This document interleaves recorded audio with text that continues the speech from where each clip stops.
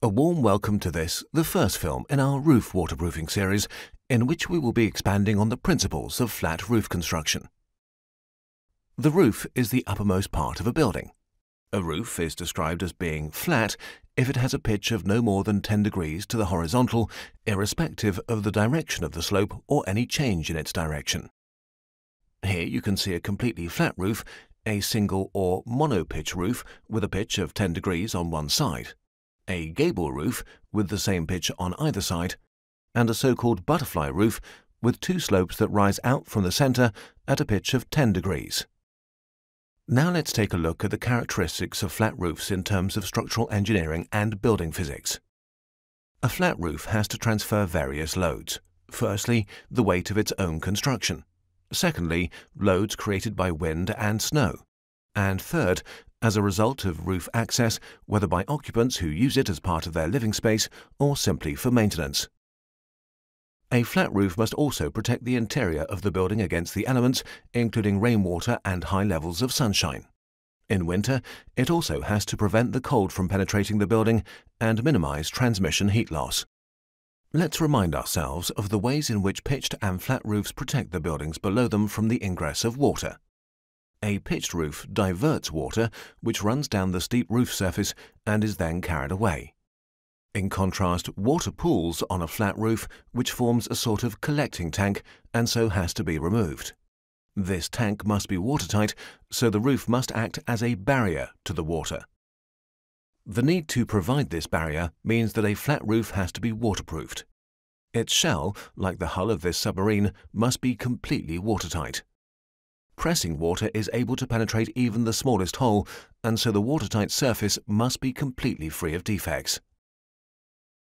Even if water does not back up and press against the surface retaining it, it can still penetrate the fabric of a building. Adhesion and cohesion forces mean that water droplets can find their way through the smallest joints. This means that the waterproofing layer on a roof must be fitted without any breaks or leaks. As a general rule, leaks in flat roofs are the result of installation errors, such as failing to ensure that waterproof membranes are fully adhered or fixing them to adjacent components. The water-carrying layer of a flat roof must slope to allow water to drain away. The minimum specified pitch is 2%, that is to say a difference in height of 2 centimeters over a length of 1 meter. This slope must be angled towards a roof drain into which the water runs before being removed from the building. The upstand that runs all the way around a flat roof effectively turns it into a collecting tank. The water-carrying waterproofing layer can slope inwards or outwards. If it slopes inwards, drains are placed centrally on the roof surface and the water flows away through downpipes inside of the building. If the roof slopes outwards, then drains are placed at the upstand with the downpipes running either through the building or externally down the facade. The proper design and construction of a flat roof is no easy task.